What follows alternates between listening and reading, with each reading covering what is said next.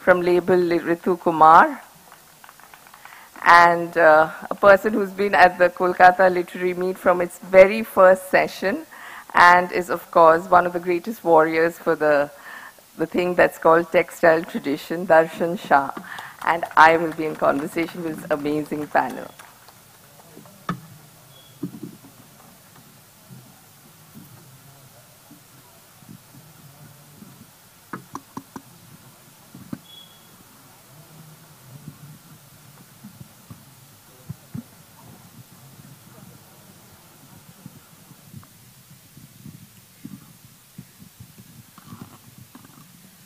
So, thank you very much for making it here. And are you out in the sun or are you all right?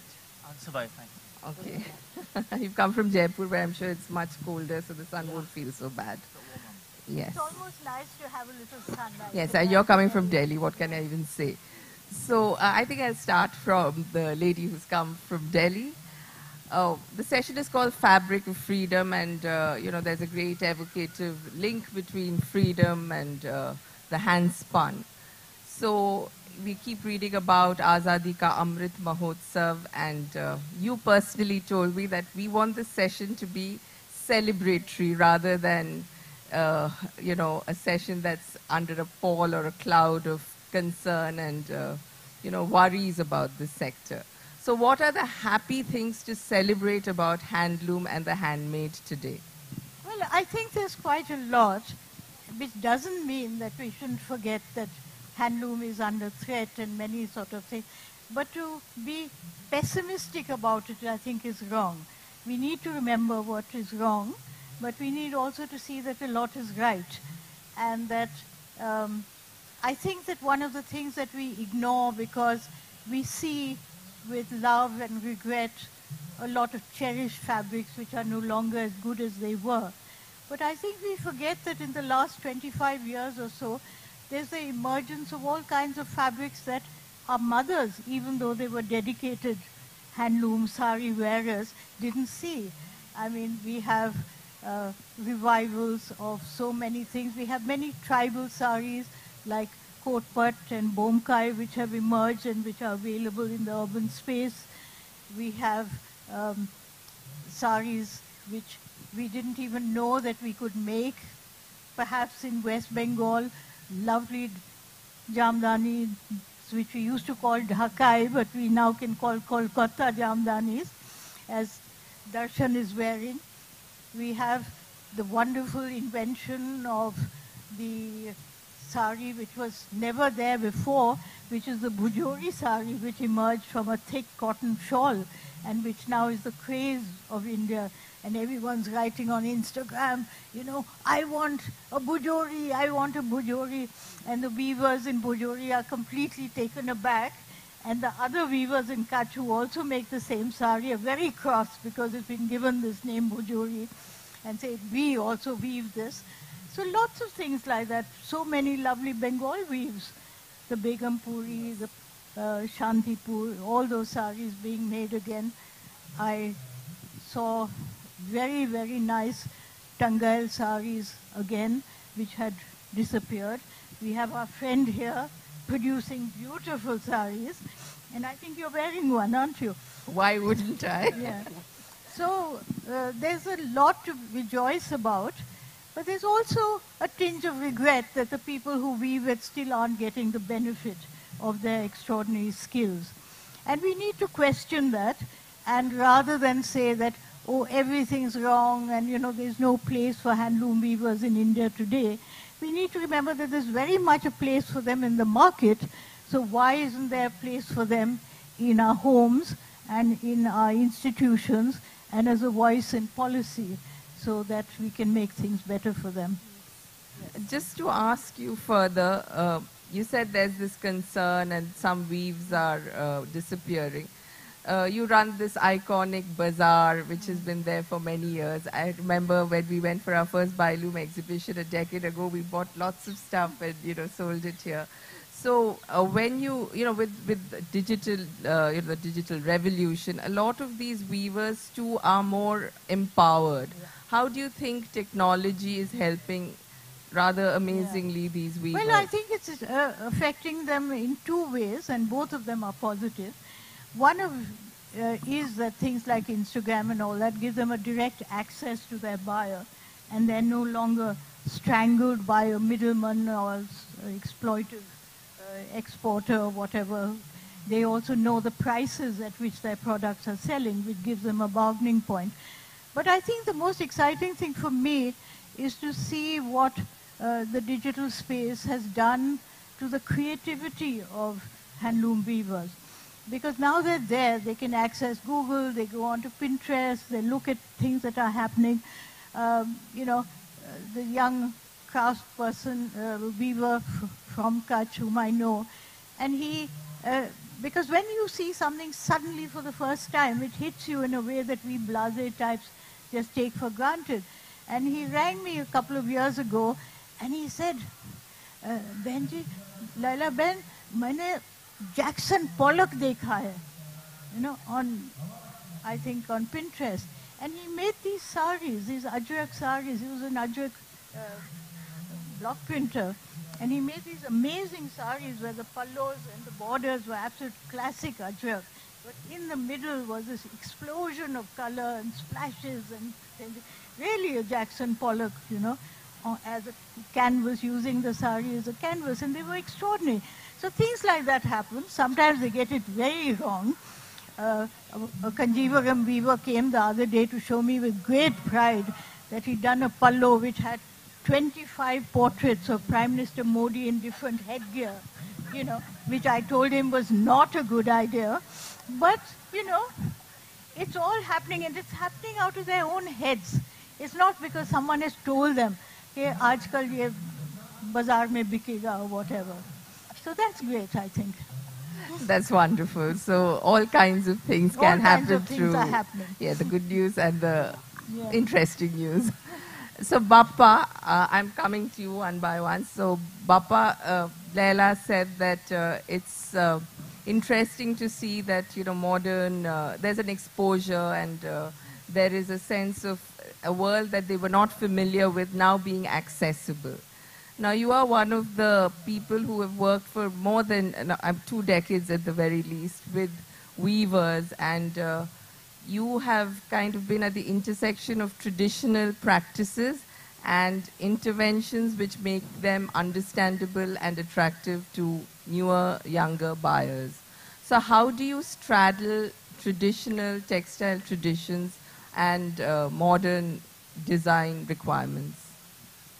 I think this will take me back to when I actually started the work way back in 2000, where the juncture was that the Bengal handlooms was undergoing a transition where the traditional stuff, they were not having enough market for the amount that was being produced at that point of time. And so the group of weavers that I came across with and I met at that time, I almost felt a need that another market has to open up for them rather than the traditional market which was still there and running for them, but it was not giving them enough, it wasn't being able to support their livelihood enough. And there had to be a newer market with newer products which would give them a fresh life. So that is the point from where I started, and that was the need to research and work on newer textures. So my work, if you see, from day one has been working on new textures, mixing different yarns.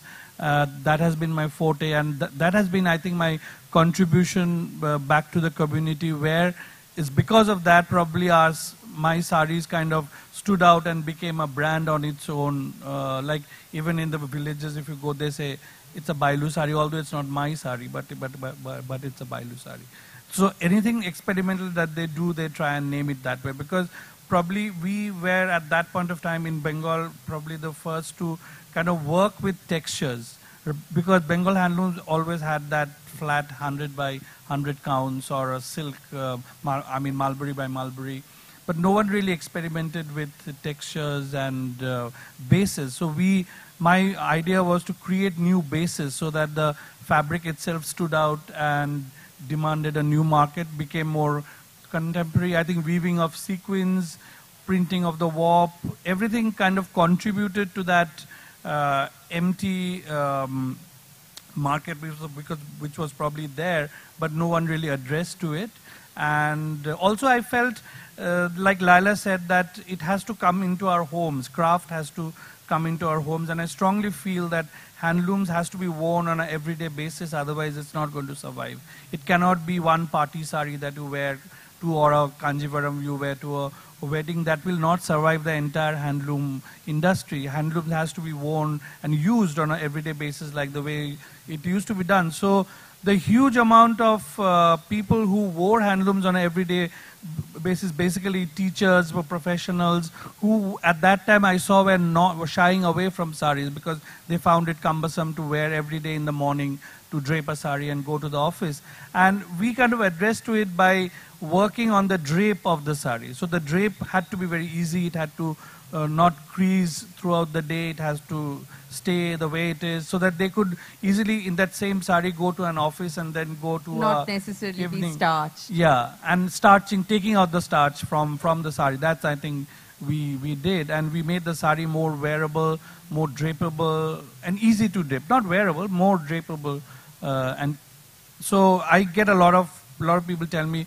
So now the first thing when they open the cupboard, their hand, goes out and to our saris because it's very easy to drape. So they find it. And I've always figured that Indian women have always loved wearing saris.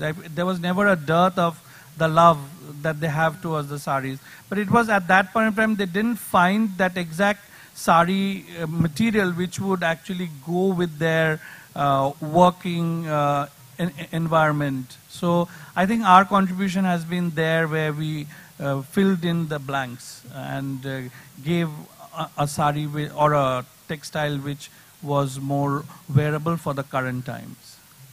So as Bappa said that, it's a journey. It always is.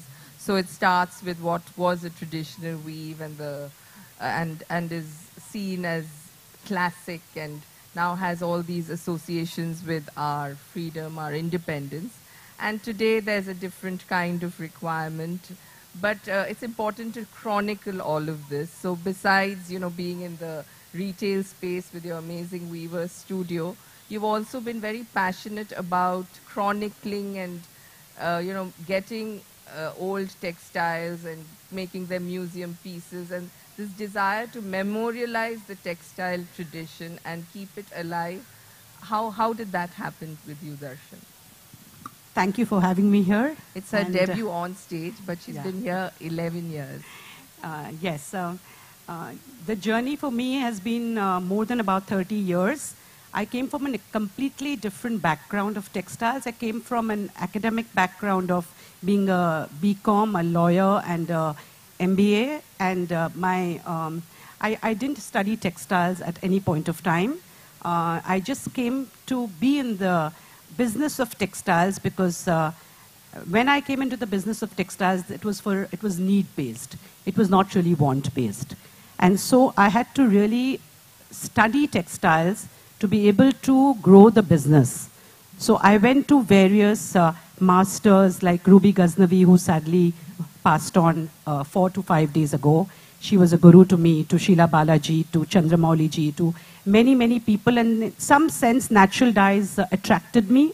And I found that there was a gap there. And I also found that there was a large gap in very beautiful hand block printing as it was receding. It was going away. There were fewer and fewer hand block printers in our city. Shrierampur used to be there. Then in Kolkata, we had, of course, Ritu Kumar, which went into screen printing, etc. And we have Konishko and others. But the hand block printing and its the blocks, the traditional blocks, the batik technique, all of this kind of I learned on the job and was inspired by all my teachers and gurus who were extremely generous. And there started my journey to travel. And the travels taught me how important it was to document. Everywhere I went, I found this tradition of documenting and of putting it in the public domain by publications or by keeping reserved textiles, etc. And I found that going to our museums or going to our the Craft Museum or the National Museum or Sanskriti or the Indian Museum in Calcutta or elsewhere, we only got to see what was displayed in the gallery. We never got to see anything that was the masterpieces that were in fragile condition, which were in the reserve collections. So I decided that if we do need to produce as of today and go forward, we have to go back in history.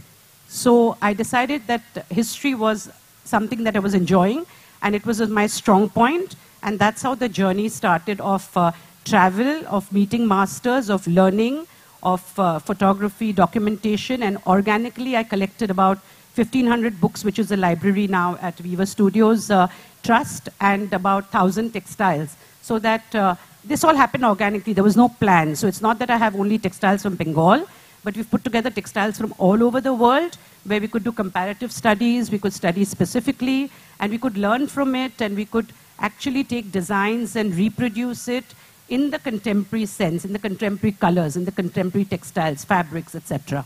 So this journey has been extremely enriching. It's not that I don't do contemporary textiles. We do contemporary textiles. We do experimental textiles. We work with across the borders. We don't think that working specifically in India is something that I want to do all the time. So I definitely go beyond borders. And for me, craft has been beyond borders. So I worked a lot in, as you can see, in Jamdani. I worked a lot in khadi and spinning. So a lot of the spinning and the khadi spinning that we do in West Bengal, we take it across and send it across. And this is where I'll come to the important point of the policies that the government needs to address, is we take it across by hand. You know, there's no writing, there's no official export, nothing, because of the policies of the governments between the two countries, which have imposed such huge taxes that the sari wearers are as many in India as in Bangladesh, depending on, I'm not talking about the large numbers, but in proportion. And they keep smuggling these saris. We smuggle Jamdanis from there, and they smuggle the Banarasis and Kanjivarams from here. So I feel that there is such a huge opportunity for addressing at the policy level, be it this point, or be it the point of the government at the textile ministry, to address all these points of whether it's the polyester flags, or it's the handloom, or the handmade textiles, and all of it, and the support, the subsidies, like she says, it has to be a positive session. So yes, it is a positive session, but we do have to look at what we can do to make it a better space for, at the grassroots to start with, and then at all levels, where our next generation is encouraged to join this field of handloom. So that's my points, and if I don't document and present it in the public domain and keep it going, whether through publications, through exhibitions, through effort, through seminars, through workshops, etc., then a lot of this is getting lost. So it's oral histories also that I'm recording. And the project after Baluchar, which was shown in Kolkata, had 2 publications and was shown at the National Museum. The next project that I'm doing is Textiles of Undivided Bengal, and what really impacted them. And the main thing that impacted them is what is impacting today our industry, our handloom, handcraft industry. Wonderful. So the baby of the session, who actually was born in Calcutta, if I'm not... That's the second non-shaving dig I've heard today. And it's only 12. So Amrish has this legacy of... He's literally born to textile.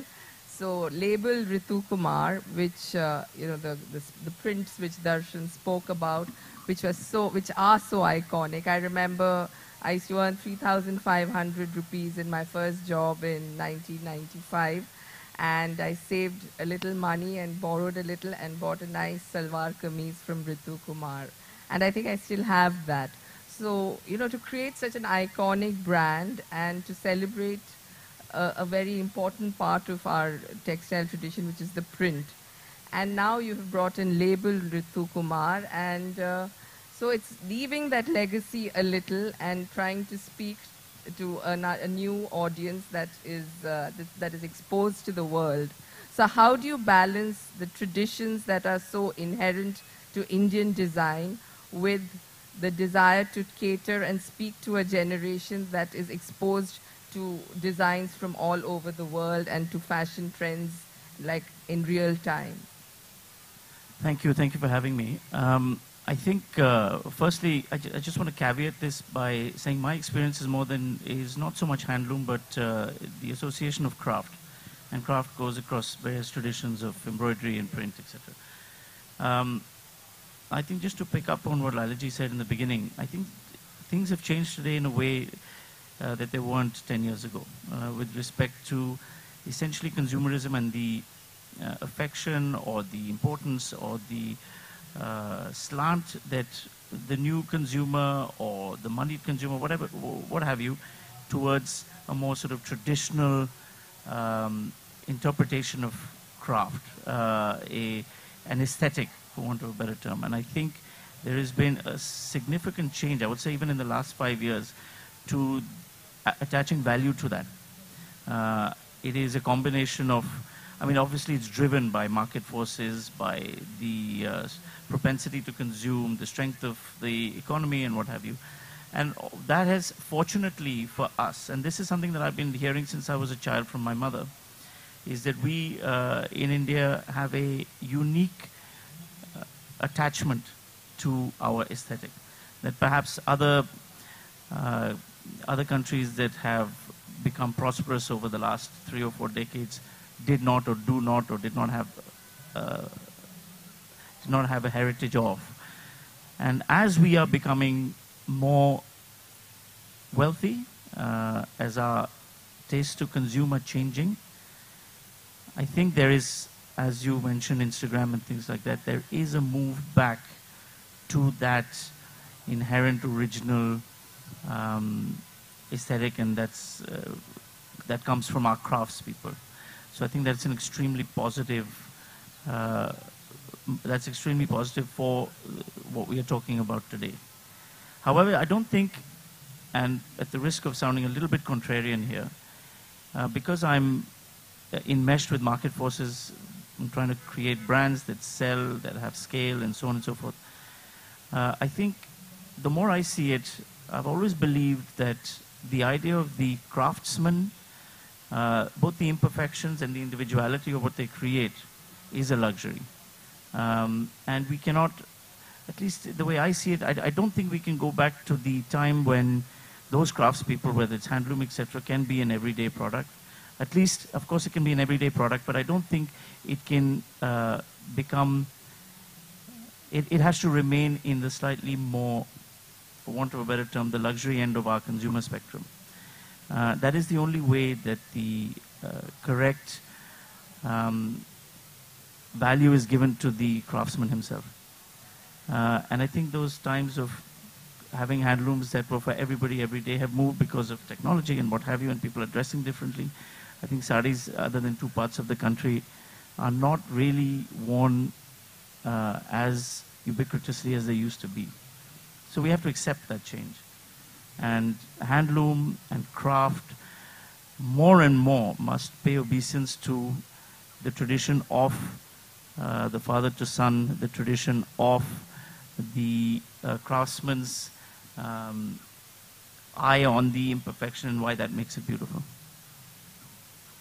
So what you're saying is that perhaps the Shantipuri cotton, which is for which is, you know, maybe just 1,000 or a little more, will therefore not have, there's no reason to buy it because it's hand woven, it is clearly beautiful, but it is not luxurious. So then are we going to lose a large swath of fabric out from our traditions? It's already happening. Well, I don't put words in my mouth. I don't know. No, I'm asking, is this, so what is the solution? Yeah. What he's trying to say in his baby way is that we need to find new uses for fabric. We needn't assume that every handloom has to be a sari, and things change.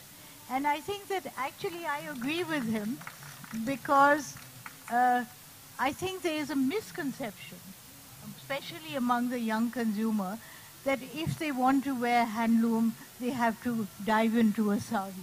And that's so not so, that handloom can adapt itself to many uses, both to wear as well as in your home. And, you know, a Shantipur sari will make the most beautiful blinds in your house.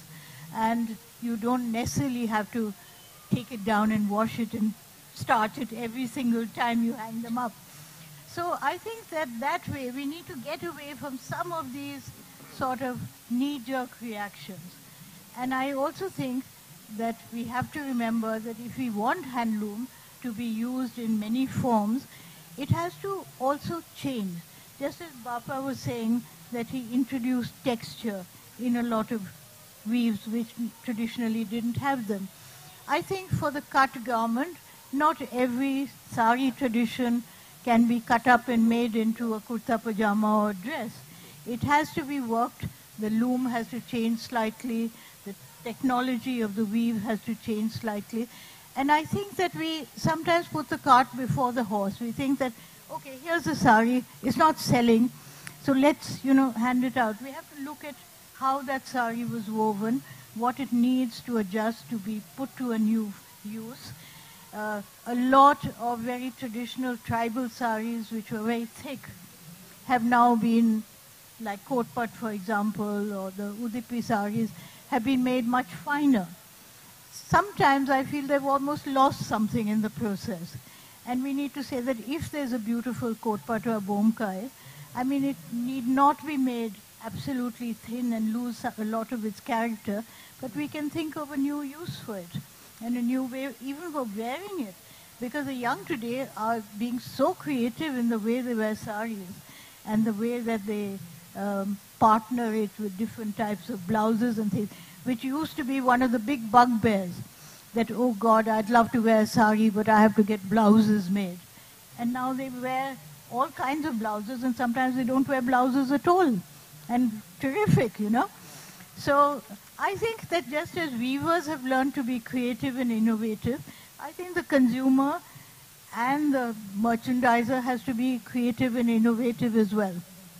Okay, so I'll come back to Darshan.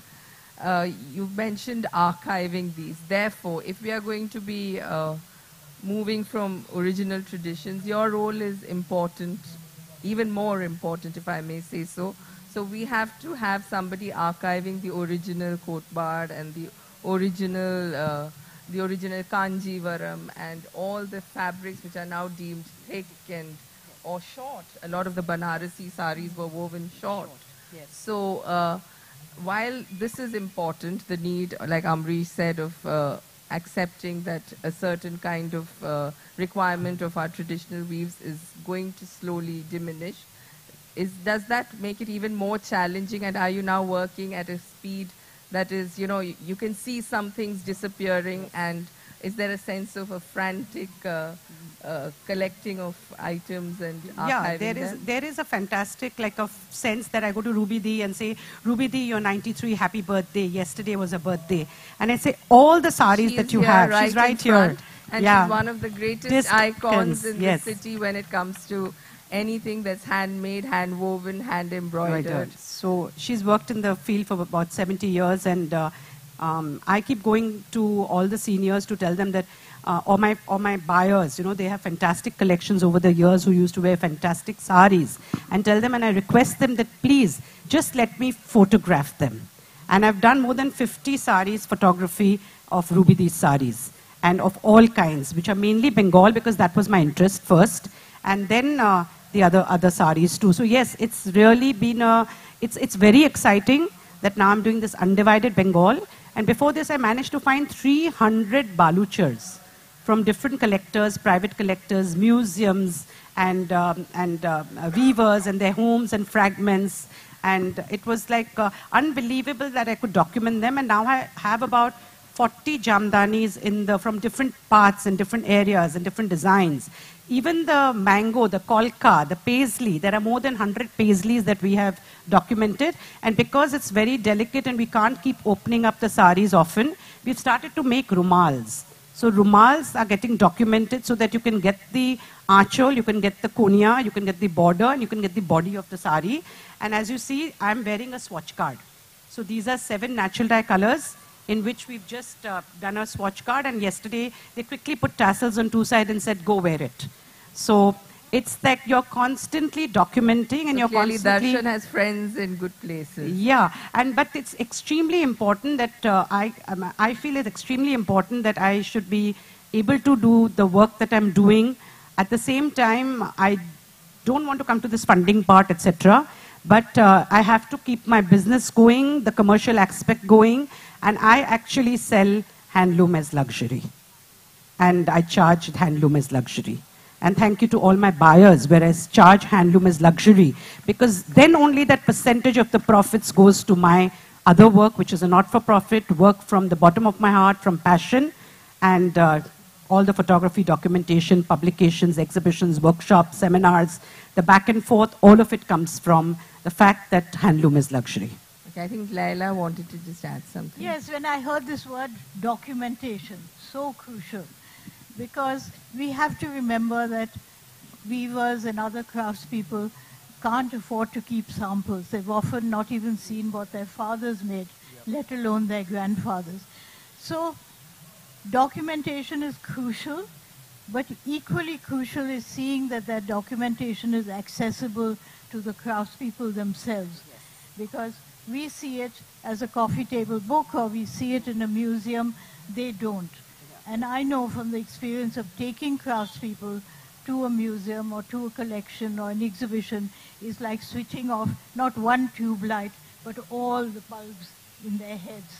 And they rush back and say, that's our tradition, that's what we can make. Instead of saying, when you do a scribble, say, nahi, wo to nahi ban paega aajkal. You know, they realize it can be done. Laila Di, I've just put everything in the public domain. Yeah, I know. She's amazing and she's always very kind with giving me whatever she's doing. So thank you for that. So Bappa, as you work very closely with craftspeople, and what is their engagement with with traditional design, and how do they react when you come up with a challenge? As Laila said, that actually they never think unless they see things, and actually they are so market driven because they keep trying to sell whatever they are making. So they are always making for the market. I mean, hardly they ever sit back and think, okay, let me try and revive something. So it's mostly from people like us who kind of encourage them to revive things by giving them an old photograph or cutting of a sari, and they do it plainly for making a profit rather than trying to do it for the love of it. Very few I've seen are actually passionate about reviving, but mostly they do it because they are being told to do it because they are going to make some money. But I've also seen in terms of there's one part of my work which is export, and we would do scarves at that point of time where we started our business doing scarves. But when we switched over to saris, when our business became more of saris, I saw that happiness in them because they were more comfortable with the form, because they've always been used to weaving saris. Because scarves, they would think whether it's a baby sari, whether it's something, they couldn't really make out what they were doing. But when they started weaving saris, whether it was modern, weaving sequins inside was something, they got shocked when I said let us weave the sequins inside. But once they got the hang of it, and they realized that it was giving them more market share, it was making the sari more sellable, everybody jumped on it. Because ultimately they want to sell and make some money. And for me, that is where I stand maybe a little differently than Darshan or him, that it cannot be just looked at as a luxury product, but because it's a question of millions of weavers, their livelihood. I always see it from that point of angle, because my whole journey, my reason of starting was that, and I always look at it from that angle, and I feel that if we can make it a little cheaper or make a little less profit and distribute it in more, Indian population is huge, and even if a I mean, minuscule population uses handloom on a daily basis for their needs, I think we don't need to worry about it at all. Yeah, so I'll come back to Amrish from the point of, this explosion that has happened with online retail. And it's a great opportunity, but if you're working with hand embroidery and, items which need to be, made one piece at a time, it's also a great challenge. So Label Ritu Kumar has actually set a kind of a print, a kind of a template, let's say, for many others in this field to, follow. So how have you been able to marry the uniqueness of Indian design with the requirements of online retail? Online retail is just retail. It's just there's another place to sell what you're trying to do, and the bigger the market gets, the more they go online because it's more accessible. So I don't think online retail is necessarily the determining factor here. But just to go back to what we were saying about marrying the Bappa, what you're talking about is the everyday use of handloom. Now, I'm not trying to suggest that these pockets don't exist and will not continue to exist. There'll always be dilchasps. But I'll tell you one of the problems that we've been having for many years, and it's more pronounced now. Well, it's a two-part problem. One, we are not finding enough of the type of craftspeople we used to find. The younger generations are moving out into other fields, and the only reason they do that is they're not being able to, as you said, make the profit or find a living, because through that value chain, the money's not going all the way down. That's one problem that we're facing. And the other problem is the loss of the very fine crafts. There are people doing embroideries, there are people doing zardozis, there are people doing chicken curry, there's people doing all kinds of things. Do you all work with families across generations, and have you seen young people leaving the family? Yeah, very much so. Traditionally, we worked with, I remember one of the early stories that my mother had was these boys used to come on the top of a bus from Beliaghat to Beliaghat, or from the villages way out. And they then became the businesses in their own right. But their children are not following the footsteps of their fathers and their grandfathers and what have you.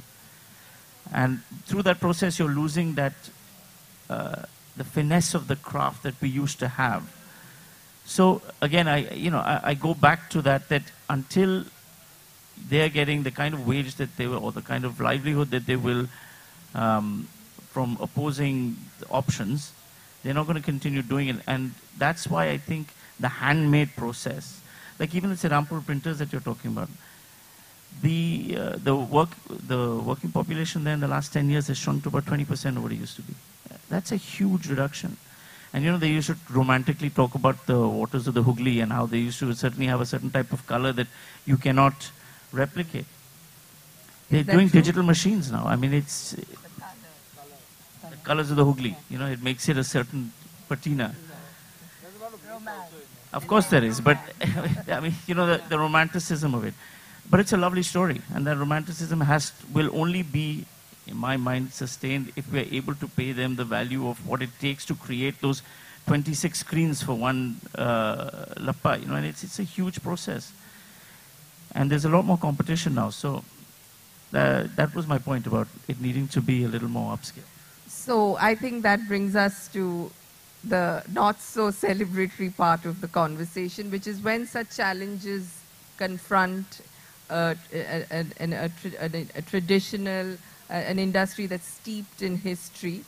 It is the policy makers who have to step in, who have to subsidize, who have to fund, and who have to support in every form, from the craftsperson to the archivist to people who are working in the sector.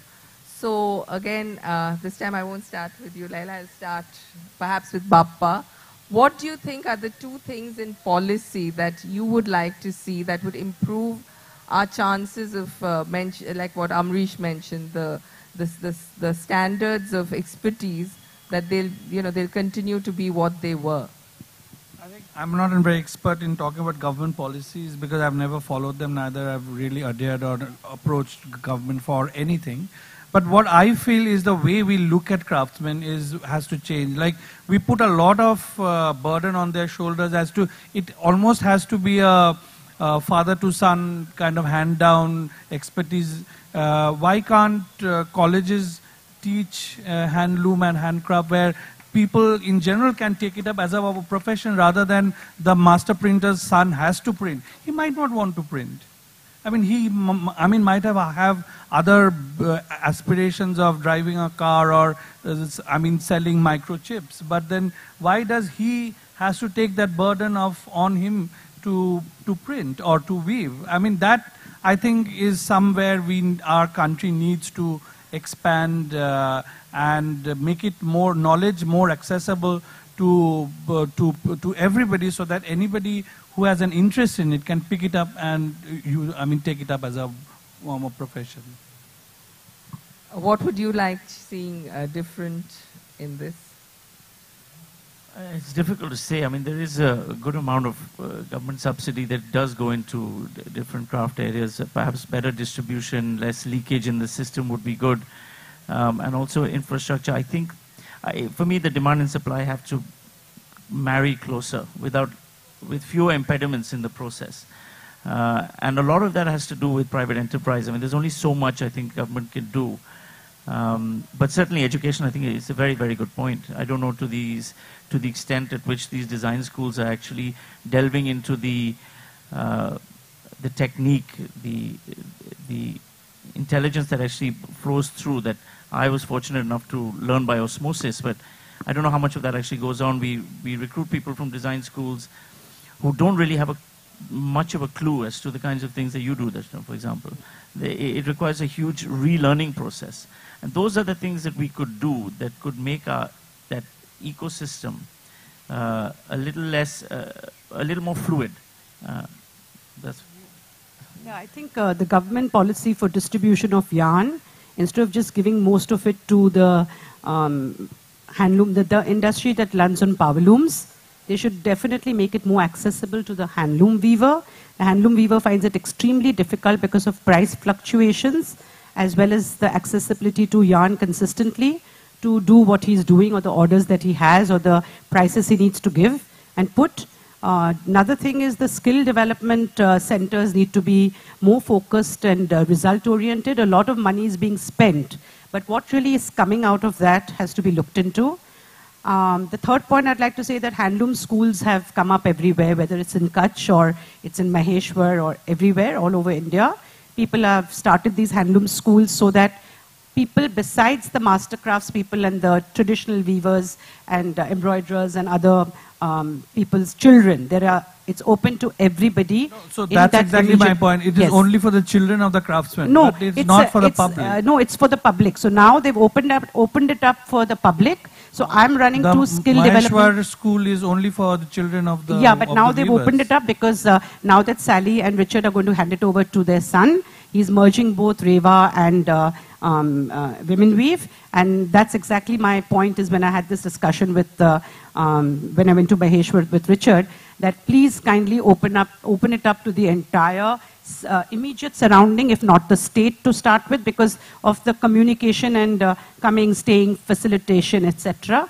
So definitely I think if people come together who are from the same field and ideate and say that, okay, these are the issues, let's address them together, let's work together. So initially when Sally came to us and said that, how do I teach my Maheshwar weavers to spin khadi? So we opened up a unit, sent 2 people across, and it was an organic process. It is hand-holding, it's extremely organic, and I definitely feel that the government has to play a much larger role. They can't go randomly producing polyester flags in our 75th year of independence. They should have prepared much better. It was going to be 75 anyway, even 5 years earlier. So why couldn't we produce whatever the whole 1.3 billion flags, one for each person? That the government could have given. Another point that happened where all of them, all the craftspeople at the grassroots got flummoxed, and including my tailors and everybody, is when demonetization happened and then when GST came in. So all this has got to be addressed in a manner where it makes it easier for them rather than them completely engrossed in 100 things and then their children or The periphery says that no, no, no, no, no, let's just get jobs in the city, or let's go abroad, or let's just do something else. And we need, 2 meals a day. Now after COVID, it's just 2 meals a day. We can be just getting 2 meals a day and we're happy, because what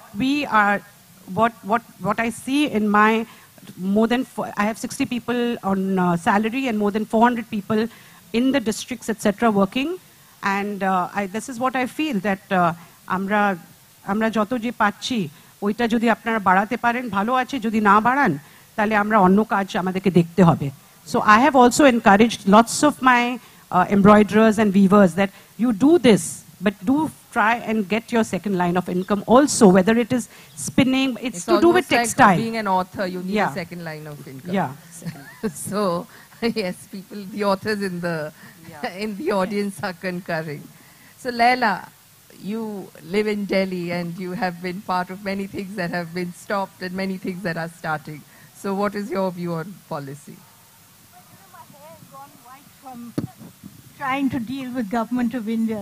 Clearly you're used to shouting at them because you always forget the mic. So I am not going to get into what Government of India, because the list is as long as 2 arms. But I'd like to address all of us that what can we do? And to me, working with craftspeople now for almost 50 years, I feel that the reason that so many craftspeople are leaving the sector today, and I think the figures are that we lose 15% of our craftspeople every decade, so you can just figure that out, is not only for economic reasons, because some of them are actually doing quite well these days. But it is the social position of craftspeople and weavers that, what do we say? There was a time when every mother wanted her son and every mother-in-law wanted her son-in-law to be an engineer or a doctor. And imagine the shock if the daughter had come home and said, I bought a handloom weaver, I'm going to marry him. He would be maybe about 1,000th in the list of suitable professions. And I think that remains true today. It was true in 1947. It's true today. And yet, craftspeople are not some primitive form of occupation. They are highly skilled professionals. They can do things. To lay an ikat warp is much more complicated than doing software programming. But do you give equal merit to these 2 professions? You do not. When I say this to friends, that we don't give, a craftsperson the social value they deserve, they say, oh no, we love craftspeople. When I bought a beautiful sari the other day, and I had a lunch party to celebrate the thing. And I said, did you invite the weaver? And they shock horror. No, they did not invite the weaver, and we wouldn't think of doing it really. So until we change that attitude and realize that the craftspeople today are skilled professionals, they're not people to whom we do charity. It is not a question of just appreciating their craftsmanship. We should appreciate them as skilled professionals and our equals. And until we do that, the numbers of people leaving the sector every generation will just increase and increase. Super. So just before I head out to the question part, the audience interaction, I want to know from each of you something very personal, which is what made you all fall in love with textiles? So I'll start with the baby. Oh, I had no choice. I was born amongst it. It was always around me. Since I was a kid, I remember going to, when I was a 7-year-old, we used to drive out to the embroidery villages. And the craftspeople, they would make chicken under the ground. I used to love eating that. So I was born into it. So for me, it's innate. I'm the wrong guy to ask this question. So this reminds me of Bappa's daughter, who is also born into it. So a few years ago, Bappa and Rumi told me that she was studying history, and then she came to the chapter on independence, and she said, Baba, ekhaneo khadi. So yes, it's not easy to run away from it if you're born into it. What about you? Lawyer to Yeah, textile? for me it was choice between roti, kapda, makan, and I chose kapda. For me, I think my initial love, if I really look back now, was my mother's sari wardrobe. She used to open them up every winter to take out all her lovely saris, and that was probably my first real attraction towards it. But taking up as a profession, I think when I passed out from NIFT, I really didn't know whether I would take up handloom or handmade, handcrafted thing, or I would go into, because textile options is huge. But I think that my walk into that village and seeing those handlooms being dismantled and being sold off as firewood and not being able to sustain livelihood was the motivation which probably got me into it. Well, I grew up with handlooms and handcrafts, my parents and my grandparents and so on. And it was also very much identified with the whole independence movement, where to use Swadeshi things meant that you were really Indian. As a profession, it happened almost by accident. I thought I was going to be an artist with a capital A. I went to art school. I studied in Japan.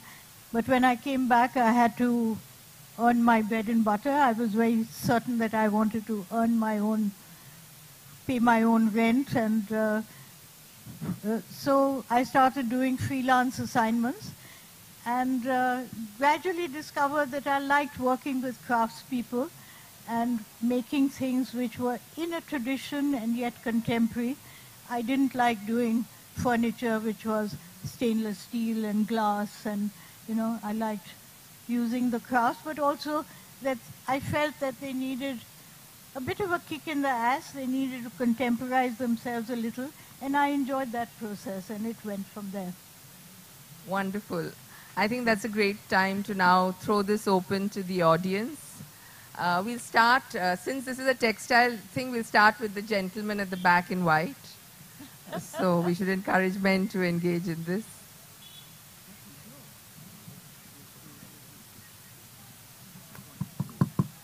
Fantastic talk. One of the questions I've always had about textiles, because our country's been so prolific and so famous for so long. When you look at some other countries, for example, trunk making in France Louis Vuitton became a pioneer, and maybe some trunks are not made in France, but Louis Vuitton still makes it. You look at Gucci and their work in design. The craft has become a luxury, in which there was a little bit of discussion whether it should be luxury or not. I think it can be both. Of course. Gucci can do it, and also cheaper clothing can be made. But I don't know, maybe I don't know all the textile companies of India, but when you think of whether it's at luxury or at the discount level, which global brand is Indian, which global textile making company, maybe sourcing from India. You might have Hermes scarves made by, Bailoom, I don't know. But why is it, or Kashmir loom, but why is it not sold as Kashmir loom or Bailoom? Where are the Indian labels, the high-end couture? I think when you compare Italy to India, the difference is, if you look at the history of luxury goods, it's actually not that old. But the idea of something being luxury but a brand is. So there used to be individual artisans who used to have small shops, whether it's the idea of Savile Row or it's the idea of Louis Vuitton, as you said. I think they had a happy sort of amalgamation of the emergence of consumerism in places like America and the association with Italy, etc., that enabled them to do it. We are in a different part of our cycle of consumerism and cultural impact around the world. I think in order for, say, someone like Sabyasachi, who's now opened a store and he's being lauded, for him to become one of those labels is not inconceivable. But perhaps the answer to your question is it's going to take a little time. We've got to have those in India first before we make that bridge outside India. And I do believe in India is beginning to happen. You're seeing a lot of interesting labels that are coming out that have the moniker of that luxury, like whether it's Raw Mango with Handloom or other people like that. I think the only caveat I would like to put on this, and there's something that just before this talk, I was having a chat with Shabanaji, who's sitting over there, and she was saying that she patrons a chicken embroidery belt in UP, and she says that the finest exponents of that particular embroidery don't seem to be around anymore because they're using a slightly more, when I say market, it's a sort of what they call chalu, a little less fine way of doing that original work. We run the danger of losing some of the most sophisticated textile, for want of a better term. But your question is something I think about a lot as well. I'm hoping it's a matter of time. Okay, now we'll, the lady in front. We are doing man, woman, man, woman. Oh, right. Okay. Hi. Thank you for that session. I really appreciated the candid discussion and the little bit of tension that was there between the speakers because this is such an important topic. A loom must have tension. Yes. Bring on those puns. Two things. One is thank you, Laila ji, for naming the weaver. I wanted to name the weaver of the sari that I'm wearing. Her name is Shija. She's based in Kerala and part of a weavers co-op called Co-op Loom. We're just starting to organize weavers in Kerala, and one of the things they're doing is naming the weaver. And I'd love a future panel to have a weaver on stage with you because, as you said, they are also designers. My question is more personal, and I don't know if it's that important. Basically, I wanted to name Shija. But I'm part of the diaspora. I live in the US, and there's two things that I struggle with. One is I hear my grandmother was poor. She didn't have a lot of saris. I didn't get a lot of hand-me-downs. But I hear lots of stories of, just the other day there was a comment where Albarite shari poche. All these amazing sharis from a long time ago that are just sitting in people's closets and people's wardrobes, rotting away. Are there any ways to sort of rescue them? I think people have an emotional attachment, so they're not always ready to give them up. I really appreciated, Darshan, your work. And my second thing is, as a member of the diaspora, do we matter? And if we do matter, because we're so small and India is such a huge market, if we do matter, is there anything we can do to support this work? So, and my name is Barnali. Thank you. Yes, definitely. I'd like to address the thing that, yes, definitely we should think about having the weaver. And also, now the new effort is to trace back exactly how that sari or piece of cloth was woven. Where really was the cotton grown? Where was it spun? Where was it woven? How did it come to that market and who bought it? So there is an effort to do that, but I think it will take some time because it's a huge line that goes right back, and communication networking is still in its stage with the grassroots and not the same speed. That was one. Number two is when you talk about the saris that are lying in people's wardrobes. Yes, there are people who can help you do conservation, to restore it, or to keep it in a manner that would save it, or if you could give it to places in the public domain who are able to, and you're able to share what you have in your cupboards, which will never be seen by anybody. It will just disintegrate over time. That would be wonderful. That would be where the diaspora could come in and give in the public domain, various beautiful textiles, which may be ongoing or may not be, but that could be a solution too. Okay, now I think Srivat's. Thank you, Maladi. Thank you, panel, for that really interesting discussion. I have two questions, one for the panel and the other from Ms. Tyabji. But I'll ask the first more general question first. There's been a lot of talk in this last hour about textile and luxury, but every time it is said that Darshan, for instance, said very proudly that she has made textile luxury. But the more expensive you make it, there are more and more and more and more and more women in India who do not belong to the upper classes, who perhaps can't afford it. What about them? Yeah. So we have different people for different jobs. So when I'm doing hand block printing and preserving 50,000 to 75,000 blocks, and when I'm looking after basic 40 but extended 600, 400 to 600 people in my extended family, there is a certain amount of funds that are required at the end of every month for the kind of operations I run. And the kind of handloom that I look at is of a different category. Like I weave 300 counts jamdani. I weave 200 counts jamdani. Nobody weaves those jamdanis. Very, very, very few weave it. So yes, we do work on 10 colors, 16 colors, 12 colors, hand blocks. And not talking about screens. Or we look at extremely fine tie and dye techniques. Or we look at extremely fine weaving techniques. Each technique, I mean, each piece of sari that I weave in 300 counts takes 2 weavers 1.5 years to weave. My cost is 3.5 lakhs. Even if I give, I'll tell you. So I am made for a different segment. There is a different segment that I have chosen to prioritize my work for. And then there is a segment that deals with the larger diaspora. It's not that I don't deal with the largest diaspora, but I find that there is a lot of gaps and blanks in the place where I am working. No. Sorry, No, you got my question wrong. I wanted to say, what about farmers? What about women who work as domestic help? Yes, like yes. one of them to flaunt and strut around in a jamdani. That's the dream. That's the utopia. Well, it is a utopia, It is a and I utopia. think you'll have to take that question outside. My last Laila. question to Laila ji. It's such a pleasure to see you in person, in flesh and blood. How do you kind of reverse aging the way you do? Well, I guess that the Calcutta sun gradually melting away my wrinkles is one way. Okay, there are several questions. I'll take the one from, no, as I said, man, woman, Uma, I think is here. The lady in front.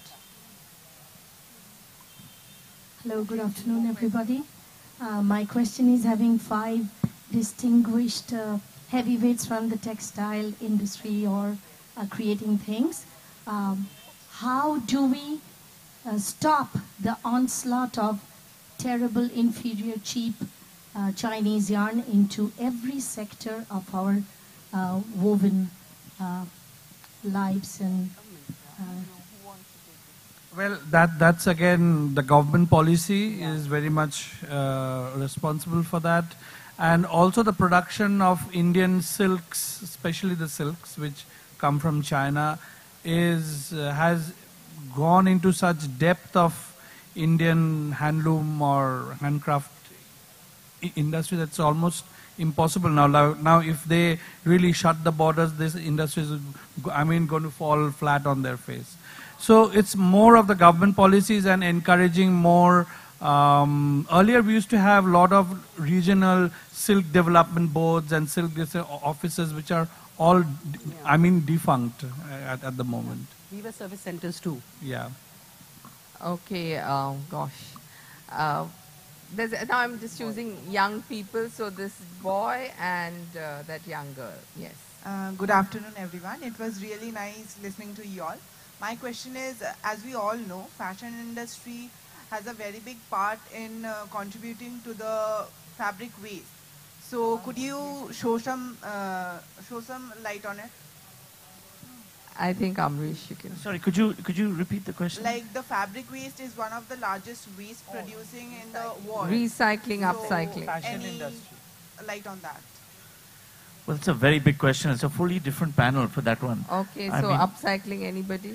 Look, We I think just upcycle and traditionally, buy. our handloom sector is, if you're talking about sustainability, Yes. yeah, so I think our traditional handloom sector is one of the most sustainable industries that we have. I think the problem in the clothing manufacturers, essentially you're talking about the fast fashion where you have huge amounts of waste. It's a different, I think it's almost a completely different industry. Most of what, in my experience, the production of craft and handloom in India is traditionally very low carbon footprint and reasonably ecologically responsible. So another question, as a luxury brand, how do you reduce your carbon footprint? If you could just brief on it. That's roughly the same question. So carbon footprints, how do you reduce? Yeah, it's just what this panel is all about. Yeah, Use also more the hand effluents. use. You know, when we have effluent plants for you know, we use dyes, but we try to use all azo-free dyes and non-carcinogenic dyes when we do our block printing and dyeing, or use natural dyes, and that water is also recycled 3 times. So all the water is recycled, and all the waste that comes out of cutting and the leftovers, we make it into some product or the other, and give that employment to the simple batua making, or little bags making, or jewelry, or quilting, etc. So we keep using up everything that we produce, number one, and then we try to use dyes and chemicals which are not harmful for the thing, and then we recycle the water. Okay, the lady there. I'm Shweta. I've had the good fortune to study textile design at NIT Ahmedabad. So hopefully this question makes sense. Somebody in the panel said that, you know, the government is already doing what they can, which is like a big black box for us.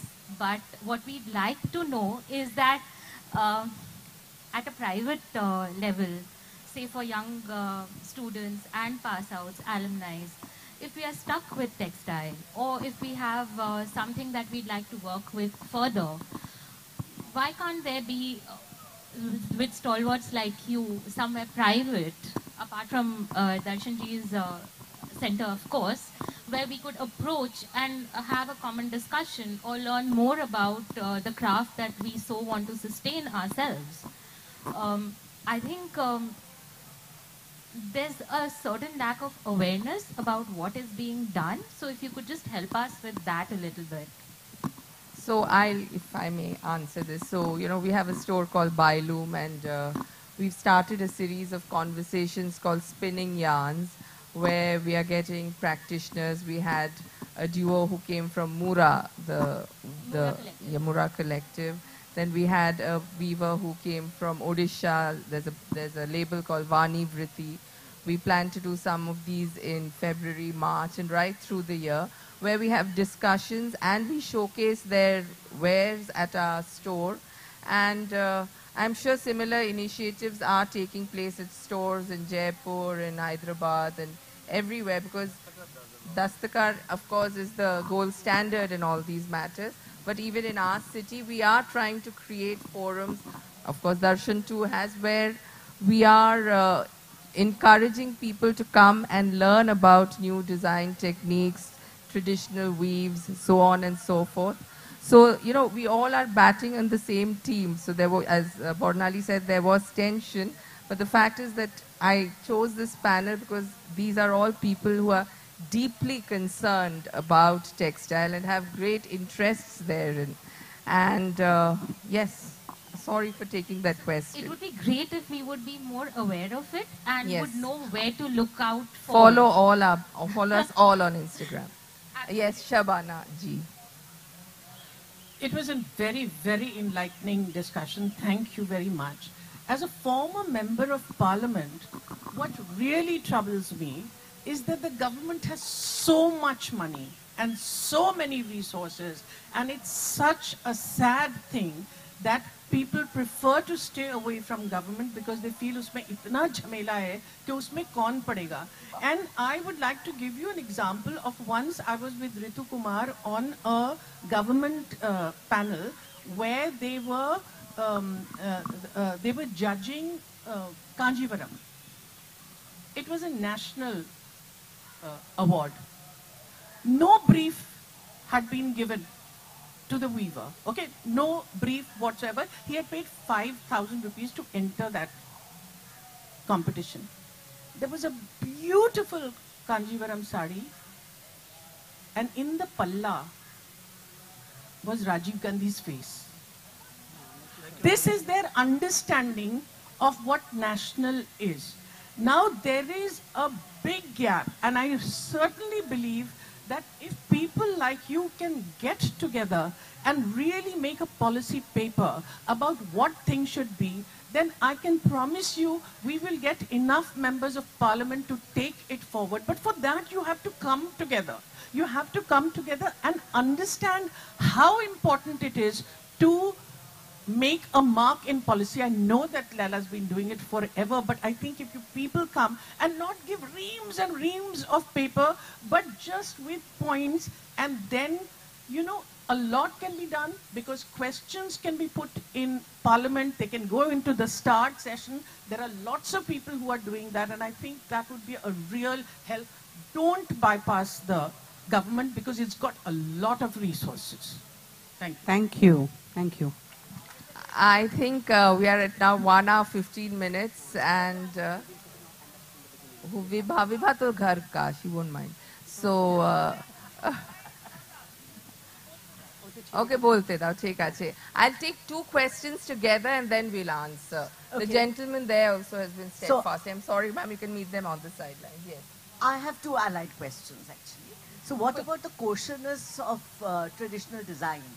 Like nowadays, Kanjivarams look like Banarsis and vice versa, which bothers me a lot, all the time. And the second one is the ownership of these designs, like the Sanganeri, kind of furor that happened. So how do we compensate these communities when someone else, a big designer, makes lots of money based on a particular design, like the Sanganeri print? We all know the Yeah, Sabyasachi, that's fine. Yeah, I mean, it's sold for a huge sum of money, and maybe there should have been some payback to the community. Maybe it's not politically correct, but I'd really like to know what one can do about it. Okay, these are such loaded questions. We'll finish it and come to you. Anybody? About the authenticity of Banarasi? It's not just Kanjivarams looking like Banarsis. A lot of the Banarsi, what you think is what is being sold in the market is Banarsi, is actually being made in China. There's a lot of Kimkhab, etc. that's coming from China. And I mean, the only thing I can say is currently, go back to what I originally said, that if the consumer gets more sophisticated with what they want, that is the solution to that problem, because then they will know what they are looking for and where they want to source what they want. And I think it's slowly beginning to happen. But this influx of whether it's yarn from China, etc., has been happening for decades.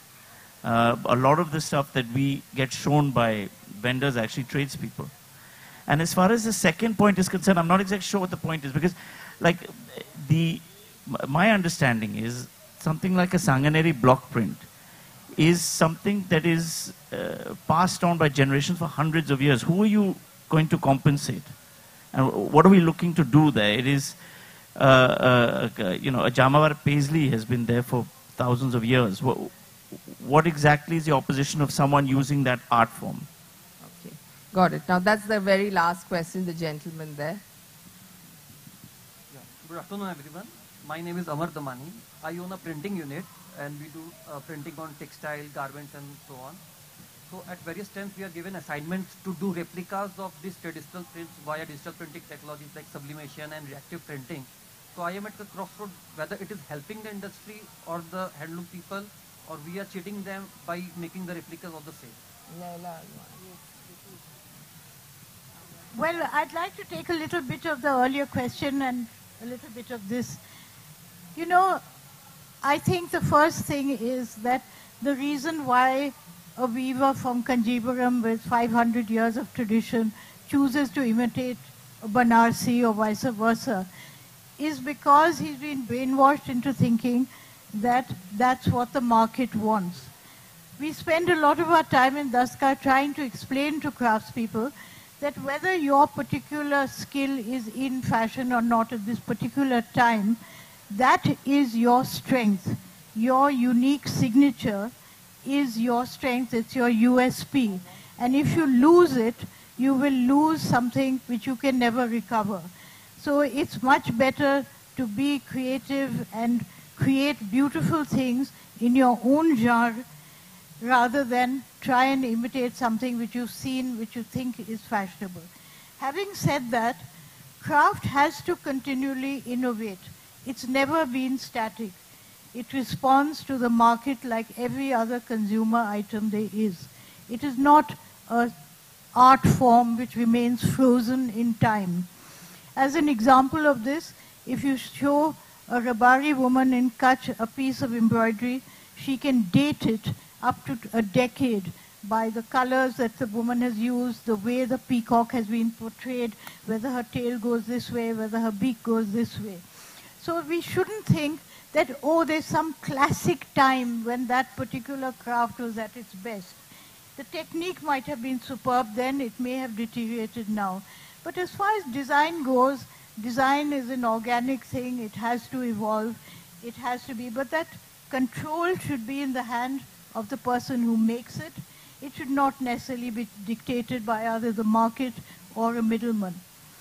The other point of whether a craft form or a design or a booty belongs to somebody.